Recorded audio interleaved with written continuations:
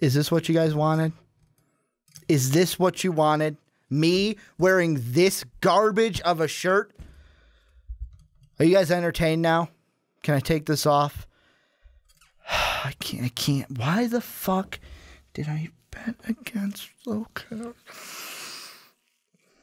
One nut shot. That's why I'm wearing this shirt. One nut shot. And he didn't even hit his nuts. He just hit... Ricky, you got this. Okay.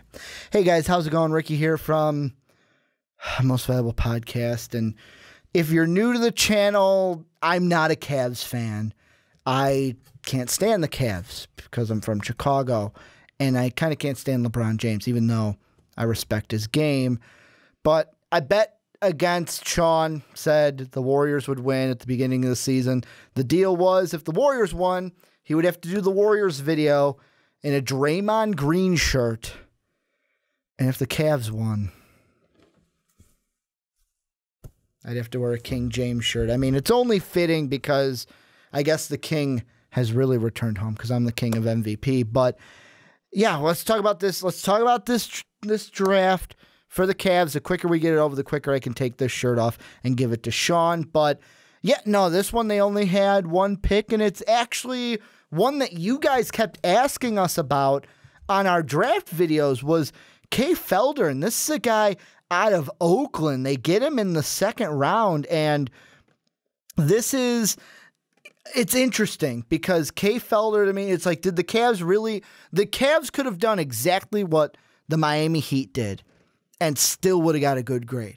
They didn't have to make a draft choice in this draft to still be good because you're still going to have LeBron James. You're still going to have Kyrie Irving.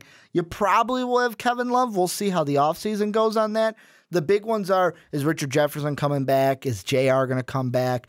Are your role pieces going to come back? But no, I mean, Felder to me, he's a point guard who can score with the basketball. He's got the motor, the defense, everything you want in a point guard. And this is, if they can develop him right, he could possibly be a good guy off the bench. The way I see this is because he's restricted, I don't know if they're going to lose him this year, but once Delly's gone for good, this is the guy that basically takes Delly's place coming off the bench because really you're not going to have Felder come in and be in the starting role right away. We'll have to see how he does. He can shoot the three. He's quick.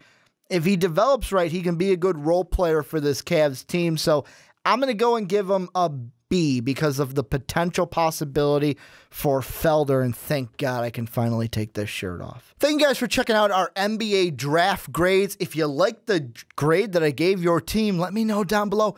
Guess what? If you hated it, let me know down below too. There's probably a few of you that disagreed with my opinion. Make sure you go and check us out on social media. I'm at Ricky Widmer. Most Valuable Podcast is at Most Valuable Pod. We're on Patreon at patreon.com/Most Valuable Podcast for those of you who want to support the channel in a different way than hitting that like and subscribe button down below. And if you spend $1, you get an exclusive podcast each and every month for patrons of Most Valuable Pod, so go check that out. Link is right there. Thank you guys again for checking out our NBA draft grades. I'll see you in the next one, but as always, have a good day, everybody.